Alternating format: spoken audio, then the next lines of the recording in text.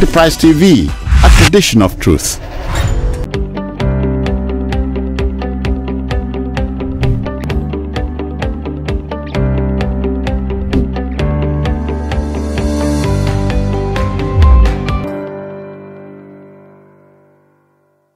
Alright, if you just joined us, this is Enterprise Morning on Enterprise TV. You're welcome back. Over 1,000 Nigerians are stranded in the United Kingdom after receiving fake employment letters, the UN Migration Agency in Nigeria disclosed. The National Organization for Migration, IOM's chief of mission in Nigeria, Laurent Dubok, disclosed this in Abuja on Monday, where he advised potential migrants to be cautious of a syndicate that specializes in offering fake employment letters to Nigerians seeking to work in the UK. He said the victims of the syndicate, which was not named on presenting the employment letters to the organizations in the UK, are told the letters did not come from them. Many of these people, they lack the means to come back, while others are ashamed. The agency also announced that it is working with partners to repatriate thousands of persons, including Nigerians from Tunisia, which recently placed a ban on migration. It's also working extensively with Italy to develop regular migration pathways for qualified Nigerians. The book encouraged Nigerians to seek out proper information before migrating, adding that at least 260,000 Nigerians had approached it in 2023, seeking guidance on how to migrate through regular or approved routes. My guests this morning are Dr. Victor Ohai and Mr. Innocent Aduloba, a journalist and a public affairs analyst. Gentlemen, you're welcome to Enterprise Morning today. Thank you for having me. Thank you so very much for making up time to be part of our show today. So let's jump into the crux of the matter. Now, every Nigerian is very familiar with the catchword, Japa.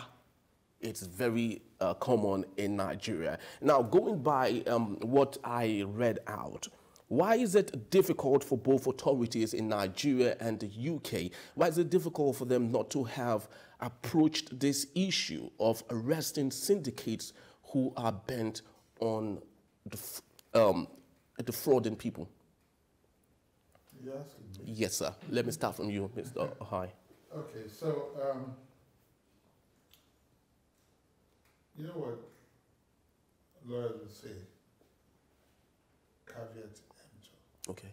Which means buyer beware. Mm.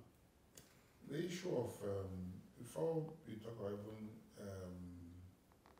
Japa and all that, I expect that if you are even getting a job, whether through an employment agency or what, you should do your due diligence. Okay. I don't think it's even the business of government. You have decided to apply for a job. You have on your own accepted whatever you were offered. You went to get your visa, and then you went out there only to find out that you were scammed. Mm. It's unfortunate. I personally have, this may sound cruel, but I have little sympathy for Japanians. Why, sir? Because who are they leaving the country for? They want to go out there and leave the rest of us. It's not out of bad belly or anything, don't get me wrong. Mm. But the truth is that east or west, whether we like it or yes, who remains best. Why do I say so? They go to these countries, you get all the training here and all that, you go to these countries. Before they even before they even leave, they start bad-mouthing Nigeria. Oh, this is your God-forsaken country, blah, blah, blah, blah. Now they expect my sympathy. No. But sir, if I'm coming back to okay, the all right, question. yeah.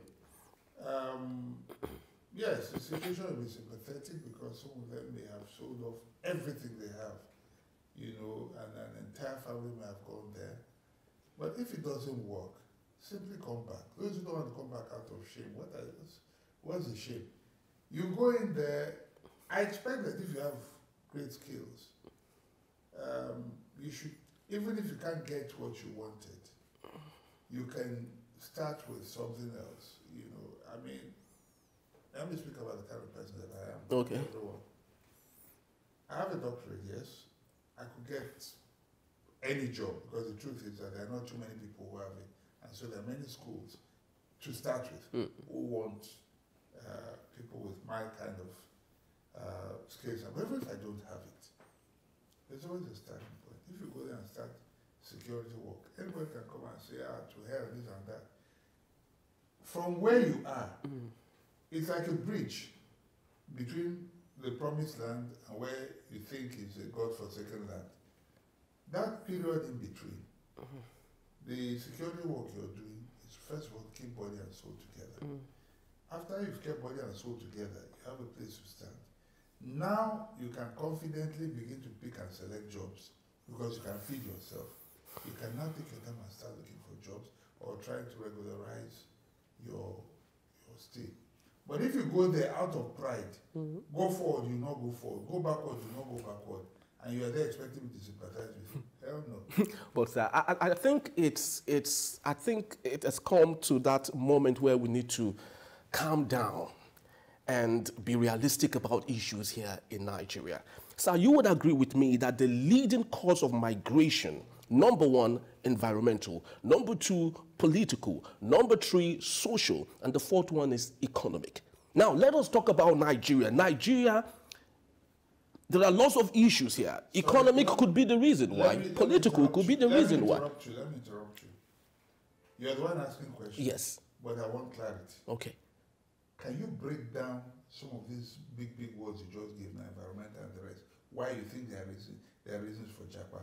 You gave 4. Yes. Break them down. Okay. Then I'll attempt to answer. All right, so let's take a look at economic, right? As it stands today. Start with the others. Okay, no. Make it look like, before you come to economics, Yes. You added the others to make it look like something.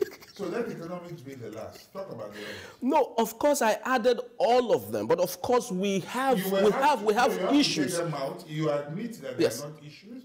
If you don't, then I will insist that you do. Before you mention economic, explain the others or say those ones are not important. Because you see, it's easy to come on air and then just use big grammar and say this is the reason why people are going at economic, environmental, social, blah, blah, blah. And they make it look like such a big deal. If you don't, if those ones are not an issue, admit it now. And let's move on to economic zone. Are those an issue or not? If not, you have to explain them. No, you will come to that, Yes. please. You will have your time, please. Not vex. But Yes. I need to deal with this. After that, I'll be quiet for the rest of the Okay. day. So, do you agree that those ones are not an issue? Yeah, there are parts of them that don't apply for now to Nigeria. So I would love, yes. So I think I would love to, concentrate on those areas that I think that connects towards economic, number one. No. We'll talk about the others for economics because that's the lowest hanging fruit, the one you can easily blame anything on. So I would love to pen out political. What is political? Of course, it's sympathical. When you talk about the political, strata that we find ourselves. The people of Japa, is any of them being persecuted? But political leadership could be the reason. I would love us to look at the crux of the matter here, sir. Let's take a look at the crux of the matter. Has implications for the economy. So you are still coming back to economy. So now let's talk about economy. Yes. Let's break it down now. All right, let's break it down, sir. What is the economic situation? Sir, what is the GDP, the current GDP of an average Nigerian today? From May 29th. Let's just start from there. Do you think the middle class in Nigeria is still in existence today? Sir, yes. The people who are in Gambia and remain in Gambia, the people in Benin who remain in Benin, Togo, who are still remaining in Togo, are they animals? Are they not human beings? Are their GDP better than ours? I raise my case. All right. Mr. Innocent, I think I would love us to have like a continuation from what we earlier talked about. And I would love to be as realistic as possible. In Lagos, in the last couple of days, we've not had electricity. The last couple of days, they said a wind plant shut down and so on and so forth. Nobody is coming to give us explanation. Now, how do you think a micro-scale entrepreneur, how do you think, or why do you think a micro-scale entrepreneur would see reasons to want to maintain or stay in a climate like Nigeria and not consider Japa as an alternative? Thank you, Henry, for having me here. I want to thank the doctor. His responses have given me some good guidance. Okay.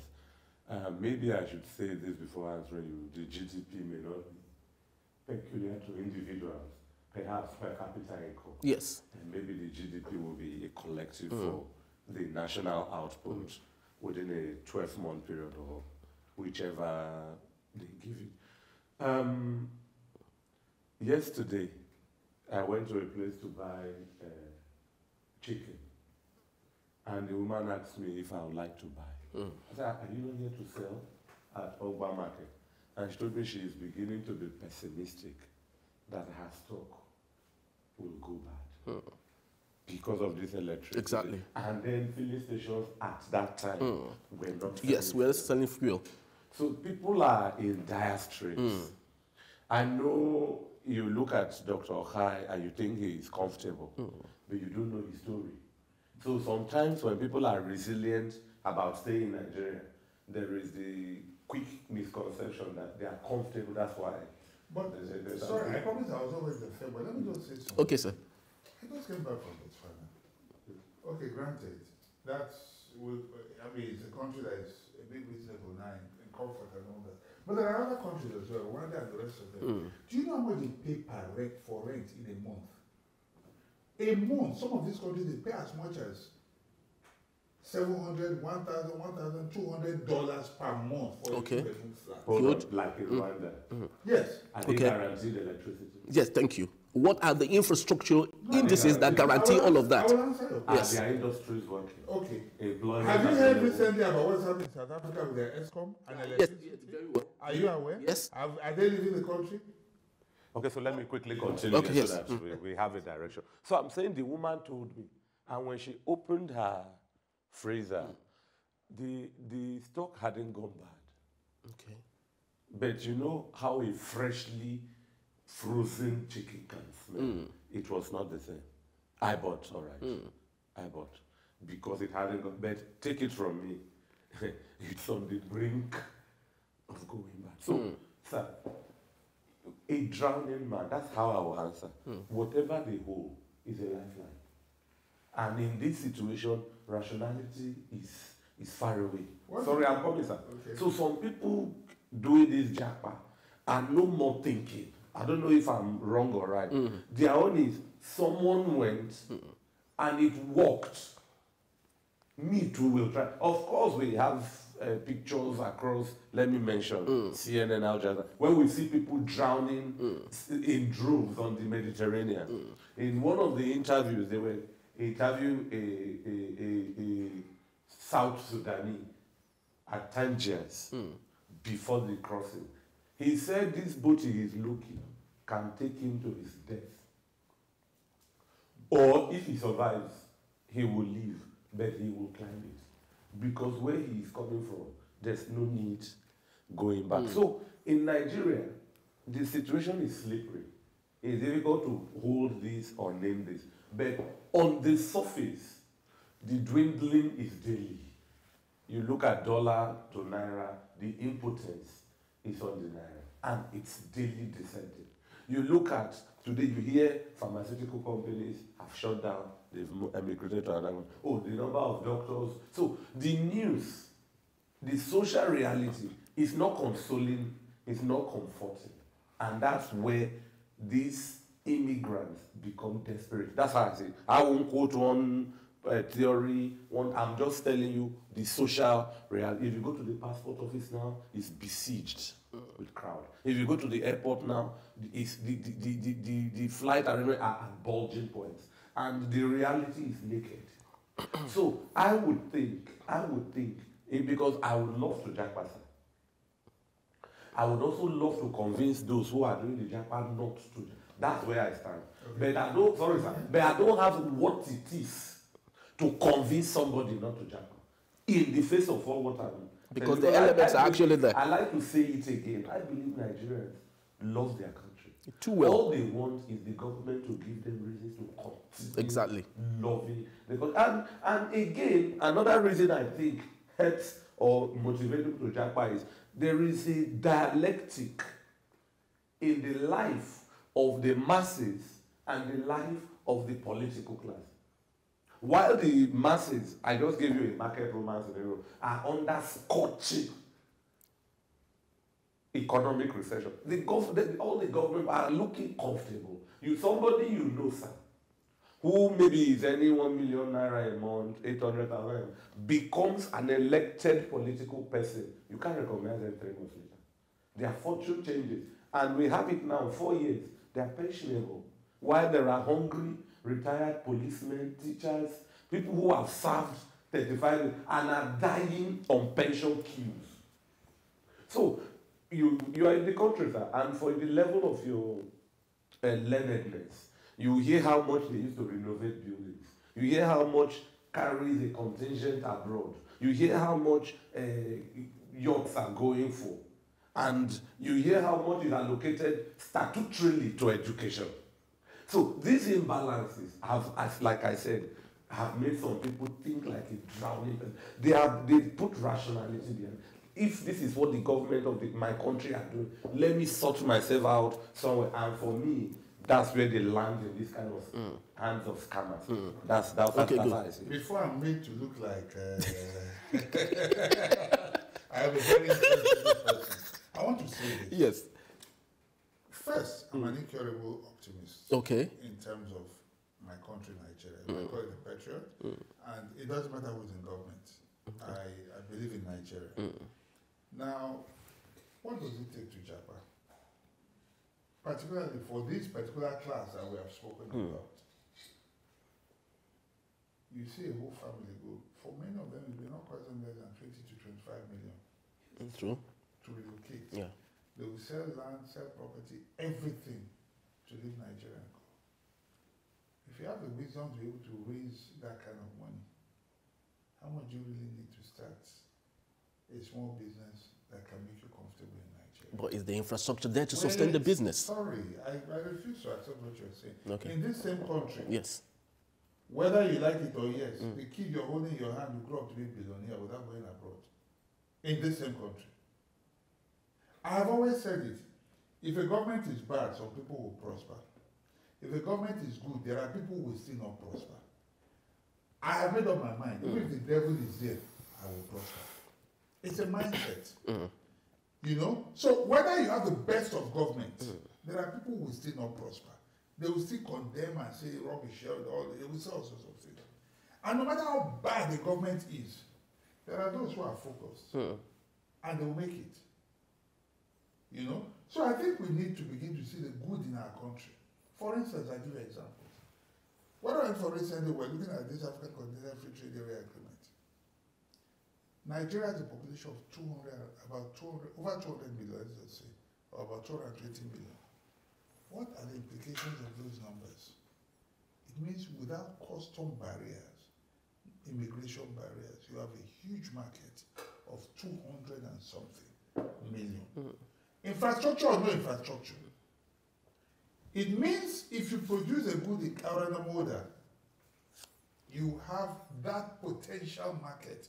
No custom on the road.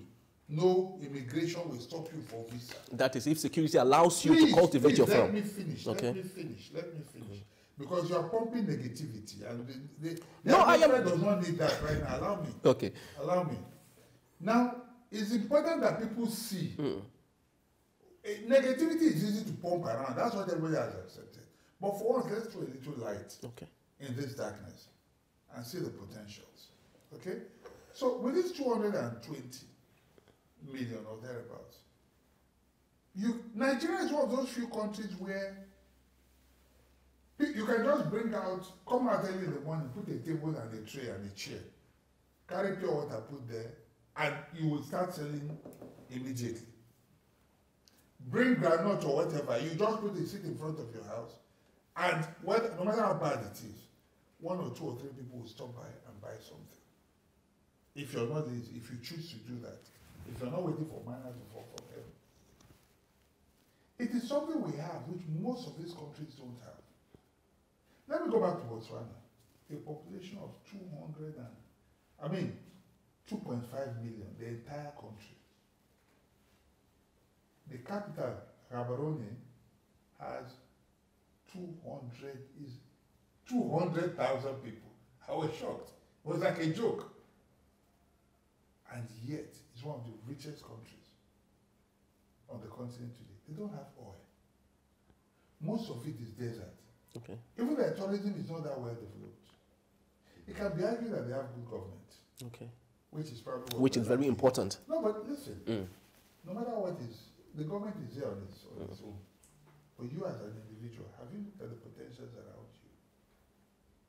Why is it that here we don't see anything good in us, but when we go out, the same people who we look at have no potential, they go out and then they do very well. You might say that the environment that makes it, the system that makes it conducive, but no matter how much money you make, there are sales classes. You may think you are making so much money because of the exchange rates, but how much of it do you get to keep at the end of the month? How much really filters down? You see people earning all the so-called dollars there, and you're expecting them to send money, and they're complaining every day. They're not just complaining, they're not being selfish. It's a reality. It was in this country that Dangote made his money. It is here that Rabiu, what is his name, made his money. It is in this same economy that, what do you call it, Otedola made his money. It's in this same economy that Adenuga made his money. They did not make their money by living abroad. Adeleke made his money from living in Nigeria. This is where they traded and made their money. The potentials are here if we care to see. You cannot get what you don't see. That's the point I'm making. Okay. It's easy to go, okay, let's all travel, let's all go, there's nothing good in this country, there's nothing. You just made a sweeping generalization now that, there was failure in the system. Okay, yeah. For how many days? But it's still persistent. No, It's still there. Whether you say or no, we're not saying in that now, and I'm not hearing generator. And I'm in your studios. I'm not hearing generator. So what do you do with the time that you have? But you also have generators. The thing is to make the most of what you have. For as long as you keep complaining and saying that there is nothing good, if you say it is good, it will be good for you. If you say it is bad, that's all you will see. It's not a curse. Let us begin to see, for once, the potentials that we have in this country. The politicians are bad, they are where they are. But we have businessmen, that's another class of human beings. Politicians are a different class. You understand? So, if you don't, let the politicians do what they do, but why don't we join the businessmen or honest people who would see how we can make our own money, and then we are in a different class, and let's carry on our own while they carry on what they do. Mr. Innocent, that's a very big reason why I think we cannot separate leadership, good leadership, with the behavior of people who are under such leadership. Just a couple of weeks back, Bola Ahmed Tinubu was abroad and he was campaigning. Yes, he was campaigning and asking Nigerian doctors who have migrated to other parts of the world to come back home. But sadly, you would know, or you know, that the same president would often patronize foreign hospitals. Now, do you think it makes any sense for Nigerian doctors who are asked to come back home? Do you think it's okay for them to come back home knowing that the president makes good use of medical facilities abroad where they find themselves? Well, there is what we know as charity begins at home. From where I sit, I would like to tap into what Dr. Ohai said. So if we believe in Nigeria, we should have laws that protect Nigerianism. All of us in this studio, including those behind the camera, from our pundits to what we have, our reporting, we used to have functional textile companies, farms that farm cotton. Where are they? So if we are talking population and market and after and all of them, what are we going to be selling? We were here about 2 weeks ago. There was a newspaper headline that before farmers could harvest, They I have don't to know what pay. name to call them, whether bandits or Yeah, bandits. It was a newspaper headline that they should pay them before they can go to their farm. Access and their harvest farms. crop. And I thought this was, in quote, a tip-off to the security men to ambush at the point of these exchanges. I don't think beyond that sensational headline we've heard anything. So the story of being a good Nigerian ambassador is on one hand, I would say. Nigerians are waiting for the government to convince them with tangible pragmatics. I want doctors never to Japa. I would like there to be a law on all medical students not to Japa. You can't solve that. I'm coming, sir. But I would like there to be another law that says once you are a government official, Political leaders. local government, House of Assembly, commissioner, minister, governor, president, you are not eligible to travel out for medical or anything. Because obviously there has So to be a that these balance. people who cannot travel out will have work to do. That's what I think. In that case, the money you channel to SUVs, to renovation of building, can be channeled structurally to building health institutions that function well. So, if doctors can't travel or come back home, you will be there for them to treat. The essence of foreign treatment is to life longevity. But my age, 40-something, they die. So as I'm talking today, I'm eligible for death. I'm still lucky, by the grace of God, to be alive. There are people who have traveled out, done all the expensive treatment, and still died there. There are people who have stayed here, have done nothing, and are still living. And I dare say the government is an agent that is killing the naira if they constantly go abroad for treatment. Because if this naira was here, the value would be stronger. I said before, I wish I can convince people who are doing this Japa not to Japa. They don't have what to convince them with. So that talk from the president should come back to how I began. Charity begins at home. Yes. From him, it should trickle down. And then governance is not by force. So if you are campaigning for Senate, for minister, for any appointed or political, and you know that the law says if you ascend this office, you are not eligible for foreign medical trip, don't criticize it. Take it as it is, or leave it as it is. There will be people who will feel it like that. And then maybe from somewhere, the government will balance this health thing. The medical export too, for medical practitioners, would also be balanced. And then it will be 50-50. The reason people are grumbling and maybe jackpotting or whatever, I think is the imbalance. Imbalance, exactly. That's what I think. Exactly. Doctor, you are an experienced traveler, and maybe just like our leaders, you have had the opportunity of seeing systems and organizations and communities where things work. You would agree with me, sir, that lots of our leaders, 95% of them, I stand to be corrected, have had the opportunity of taking advantage of these communities and societies where things work. In fact, lots of their families are domiciled in some of these places, only for them to be present here to lead us. Why do you think it's difficult for our leaders to replicate what they have enjoyed or what they keep enjoying in other societies in Nigeria, so as this Japa thing can be nipped in the bud? Migration is a way of life. You don't come from this state, do you? Are you an indigenous of Lagos State? I'm a Nigerian. Are you an indigenous of Lagos? My question is straight. You don't have to be. Okay. Are you an indigenous of Lagos? No, I am not. Were you born here? No. Did you go to school here? No. So, but you're here now? Yes. Migration is a fact of life, whether internal or external. And so, I personally would say I have nothing against migration. Let's get back to the main topic. Okay. We're looking at people who are victims, who sold off everything here and were conned, by, deceived by so-called employment agencies, by 1,000 of them or so, and they're now stranded in the UK. If you ask me, first, for them to have been able to afford it, they were comfortable here. They had regular jobs, maybe even more comfortable than you and I. It's their right to seek a better life. I have no quarrel with it. Okay? Now, did they do their due diligence? Maybe it wasn't due enough. Or the diligence was not clear enough. You understand what I'm saying? Excuse my English.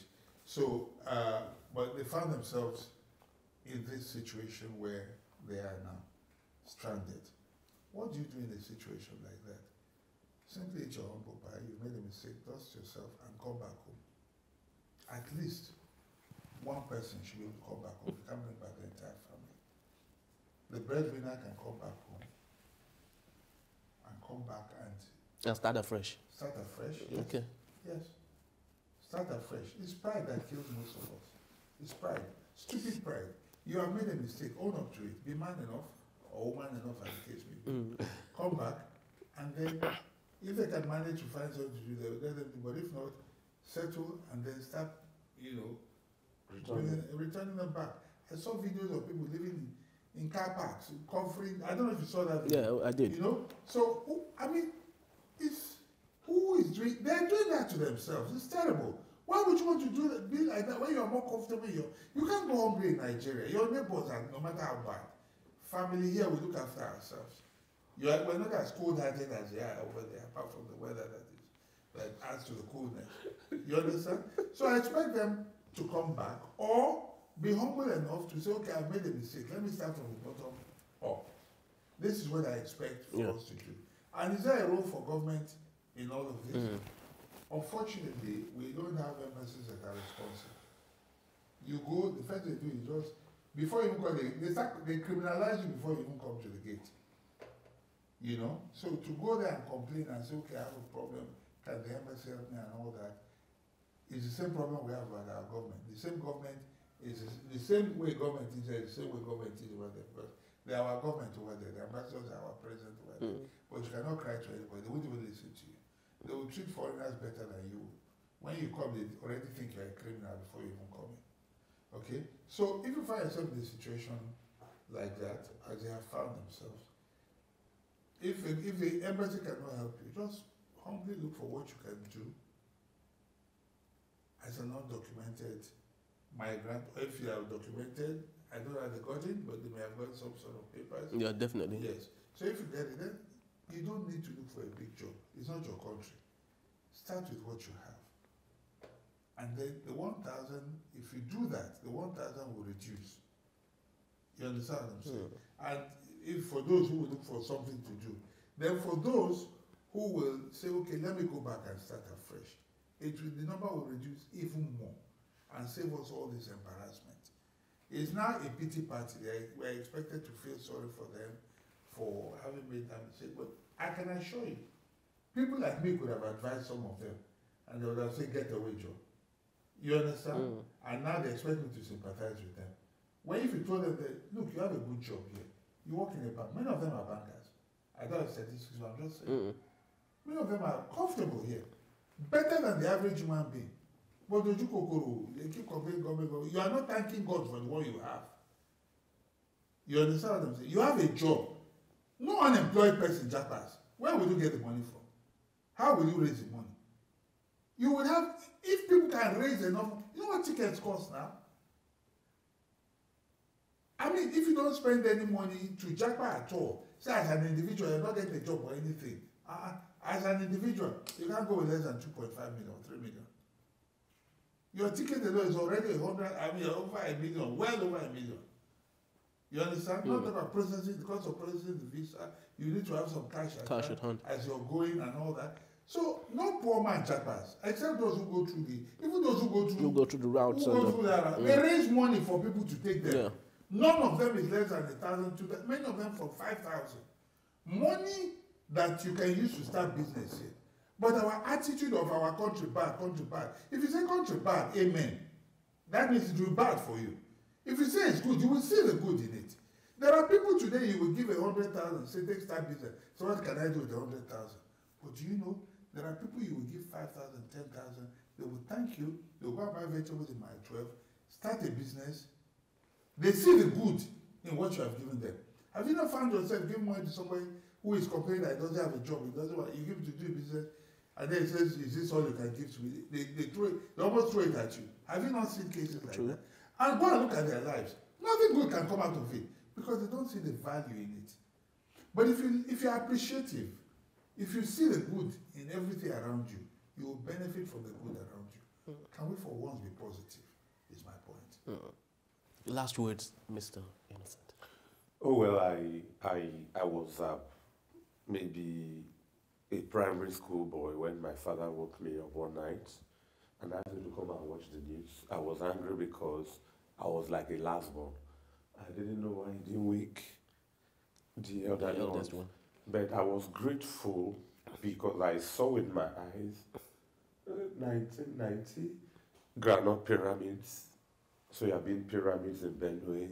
The caster, I don't know the name now, said, Shola Omoli, I think, yes, said the granules will be distributed across Nigeria and others will be railed to Lagos for export. And at the time, Nigeria was the largest producer of ground in the world, but second in export to Senegal.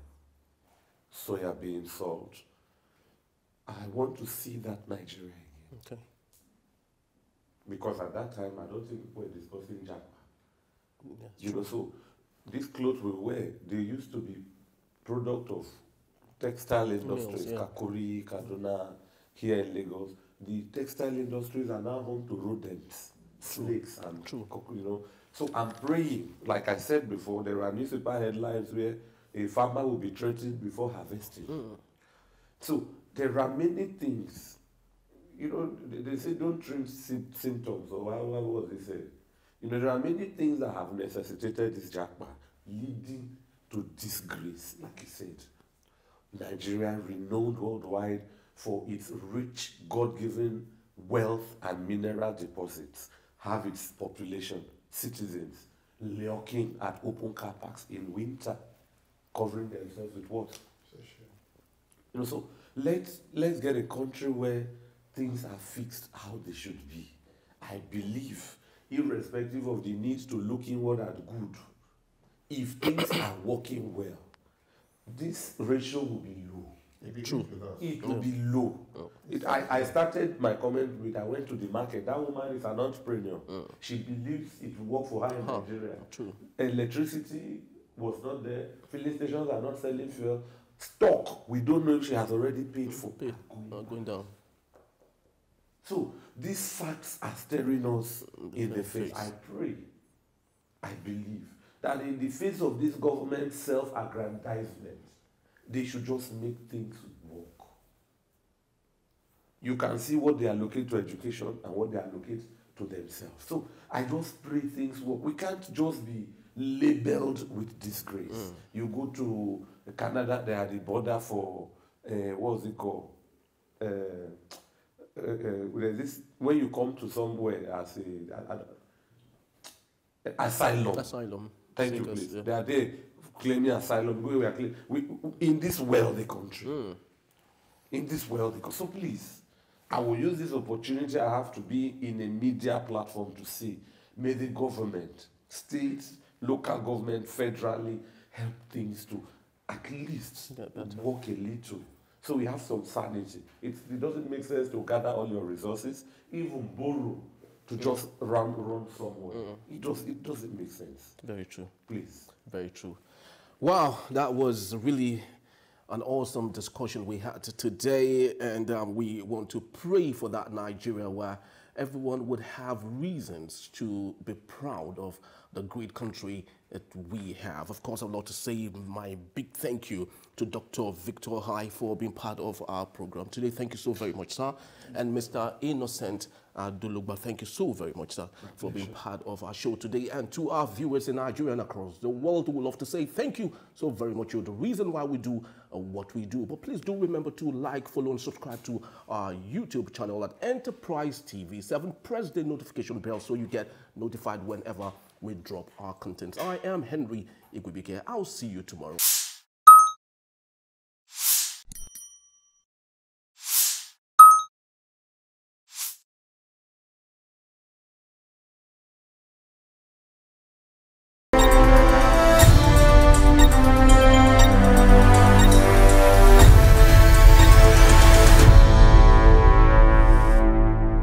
Enterprise TV, a tradition of truth.